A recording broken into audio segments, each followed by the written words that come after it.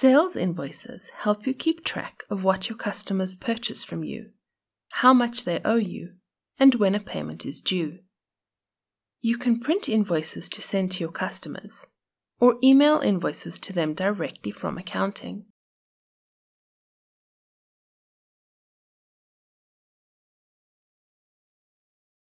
To begin entering a sales invoice, from the Sales menu, select Sales Invoices. Then, select New Invoice. Choose the customer to invoice. To save time, begin typing a name and accounting will narrow down the list. If you do not have a contact record for your customer, at the bottom of the customer drop-down list, select Add Customer to create one. The invoice date defaults to the current date. This should be the date the invoice was issued, so change it if necessary. Accounting then automatically calculates the due date based on the credit terms you've set for the customer, or if you haven't set any, based on the credit terms in your default settings. Again, you can change this here if you need to. A reference number, such as a purchase order number, is optional. Accounting automatically completes the address details from the customer record.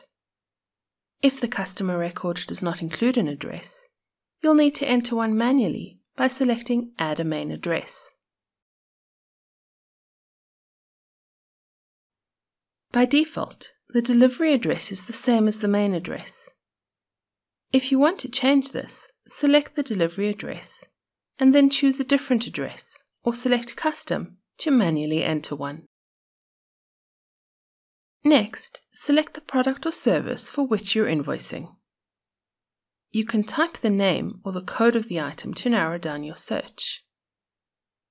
If you don't have a record for the product or service, select Create Item to add one. Or, alternatively, simply enter a description of what you're selling and the ledger account to which to apply the sale. For recorded items, accounting pulls in the description and pricing information from the product or service record, ready for you to add the quantity of items sold. For stock items, an information icon shows the number of items you have in stock, and accounting will warn you if you include more items in the invoice than you have in stock. Apply a discount if necessary, and check the tax rate for the sale.